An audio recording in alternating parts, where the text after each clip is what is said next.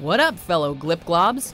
Welcome to WatchMojo.com, and today we're counting down our picks for the top 10 celebrities who appeared on Rick and Morty. We're Tammy's parents, Pat and Donna Guterman. Before we begin, we publish new videos every day, so be sure to subscribe for more great content. For this list, we're focusing on the various notable guest stars that have graced Dan Harmon and Justin Roiland's hit animated series over the course of its first 3 seasons. Whether known for voice acting, live action, or even music, these celebrities are the cream of the crop.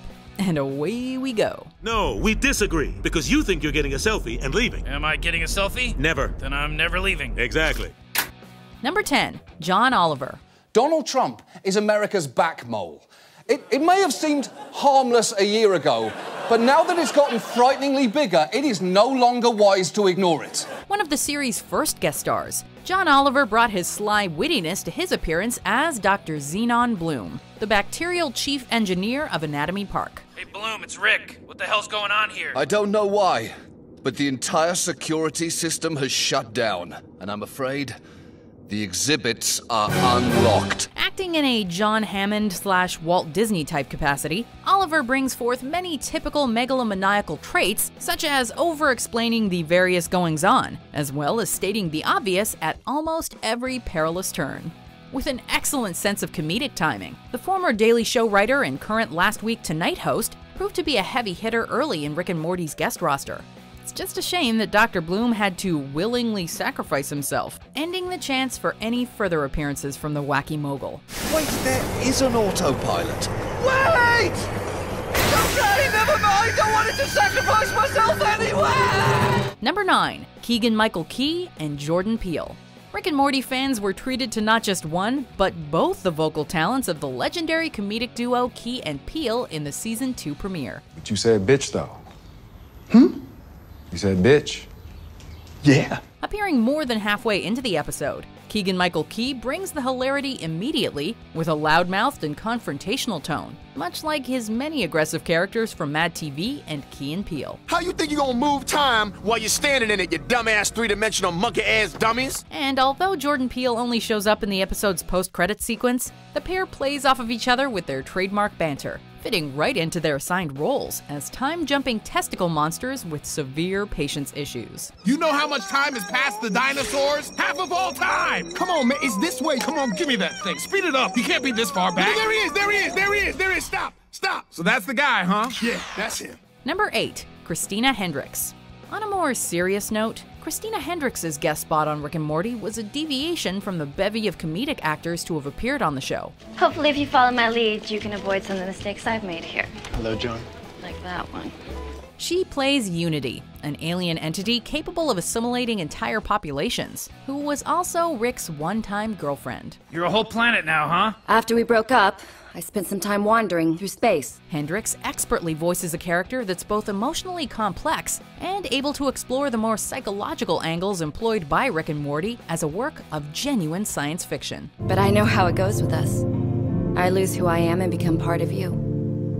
Because in a strange way, you're better at what I do without even trying. Although short on the funny side, this Mad Men star's sweet and charming approach to such a layered character is a great example that proves that this show is not just toilet humor.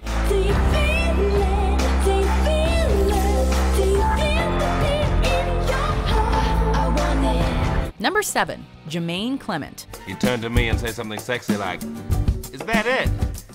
I know what you're trying to say, girl. You're trying to say, "Oh yeah, that's it."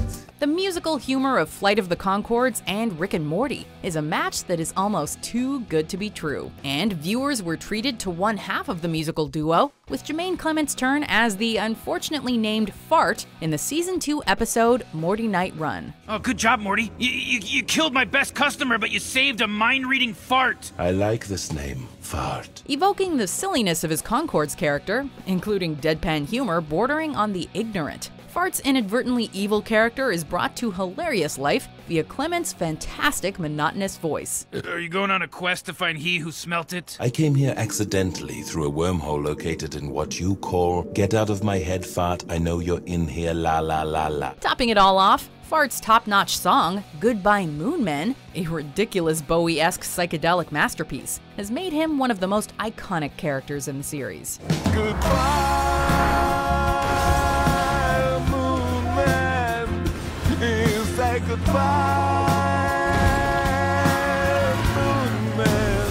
Number 6. Stephen Colbert. If anyone could prove to be Rick's celebrity equal, Stephen Colbert would be a top candidate. Mr. Trump, your presidency, I love your presidency. I call it disgrace the nation. Appearing in the episode The Ricks Must Be Crazy, Colbert plays Rick's microverse alter ego, Zeep Zamflorp, whose callous nature and pomposity give Rick a run for his money. Rick the Alien. Rick the Alien. Really? You're gonna pull that move? Colbert successfully mirrors creator Justin Roiland's vocal approach to Rick, only upping the sarcasm and eliminating the burp-inflected dialogue while replicating famous lines said by Rick in earlier episodes. Eek, Barbadurkle. Somebody's gonna get laid in college. Regardless, the excellent use of the intellectual current host of The Late Show is a welcomed addition to Rick and Morty's ever-growing cast of reputable and memorable guest stars. Peace among worlds. Rick. Number 5. Keith David.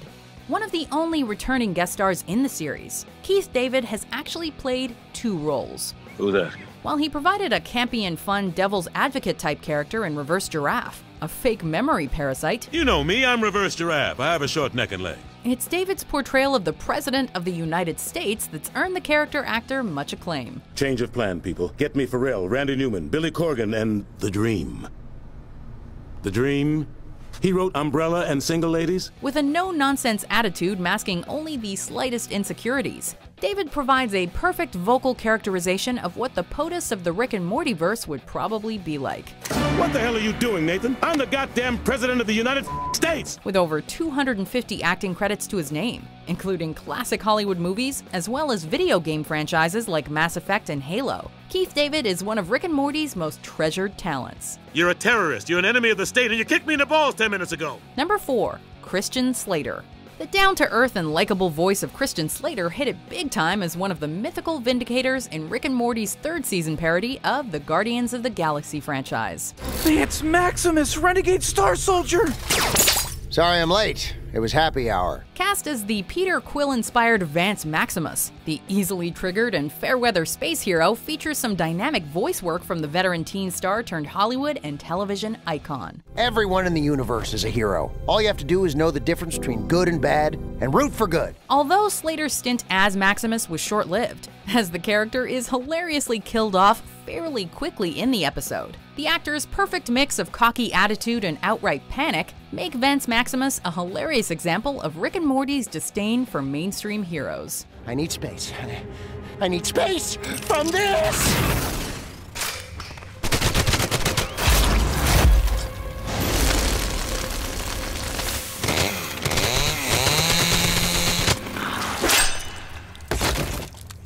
Number 3. Susan Sarandon. I want the last thing you see in this world to be a face of love. Considering she's an Oscar-winning guest, the series creators brought out the big guns in providing Susan Sarandon with a dynamite script and a quirky character that's both endearing and hilariously out of place when dealing with the anomalous Smith family. Smith family, I'm Dr. Wong. Come on in. In the popular Pickle Rick episode, Sarandon, voicing Dr. Wong, racist name by the way, has the misfortune of seeing the dysfunctional Smiths through family therapy. Does Grandpa turn himself into a pickle a lot? While conversing with Rick, who happens to be in pickle form for the entire episode. Sarandon's deadpan and serious flow in such a ridiculous situation make the inclusion of the A-list actress all the more hilarious. Rick, the only connection between your unquestionable intelligence and the sickness destroying your family is that everyone in your family, you included, use intelligence to justify sickness. Number 2. Nathan Fillion. One of the leaders in cult television acting, Nathan Fillion is no stranger to goofy characters and voice acting. Now let's say I wanted to move a work order for a bulletin board from the bottom of the queue to the top. Now how can I do that when I'm dealing with His easily recognizable voice was the perfect surprise for fans when he appeared in the series' surprise Season 3 premiere on April Fool's Day 2017. Man, I told the money bugs. I said, you know who this guy is, right? You want me to get intel out of the smartest mammal in the galaxy, you better give me a decent brain analyzer. Starring as Cornelius Daniel, a Galactic Federation agent sent into Rick's mind to obtain the mad scientist's portal gun formula, Fillion does an excellent job of going from cocky to panicked in the blink of an eye once the tables have turned on him. It's a trap! Abort! I'm still in his Shoney's. Repeat, we never left his Shoney! The beloved actor gains extra points for doing a spot-on impersonation of Rick, burps and all, once his brain has been taken over by his conniving rival. Congratulations, Agent. You'll be highly commended for this. Always wait for permission to feel accomplishment. That's my motto. Before we unveil our #1 pick, here are some honorable mentions. I am Marsha, ruler of Gazorpazorp. I am here if you need to talk. This microscope reveals things beyond comprehension. No. Jacob is your mother's lover. I watch them. Sometimes from a chair, and sometimes from a closet. Almost always dressed as Superman. #1, Danny Trejo. In one of the most iconic episodes from the 3rd season of Rick and Morty, the Pickle Rick episode yielded one of the series' most badass and memorable guest characters in Jaguar, the incarcerated criminal who only wants his daughter back. She lives, Jaguar. Where is this pickle? Voiced by legendary action movie star Danny Trejo. Mostly in grunts and growled kitschy action movie catchphrases, Jaguar maintains an air of ridiculous, over-the-top traits akin to almost every gung-ho action vehicle from the 1980s and onward. I never bullshit, Pickle Man. This can only end with one of us dead. The only thing we hope for in the coming Rick and Morty seasons is more random appearances from this incredible assassin. Wait, do I have infinite daughters? Huh? No. Sorry about that. Nope, just me. Yeesh. Do you agree with our picks? Check out these other great clips from WatchMojo and subscribe for new videos every day.